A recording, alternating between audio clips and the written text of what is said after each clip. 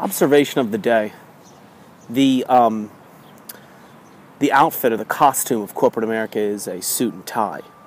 And a tie constricts the breathing flow.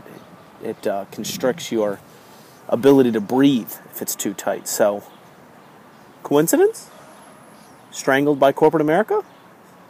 Just a Mikey Truth observation. Let me know what you think. Where'd the tie come from anyway?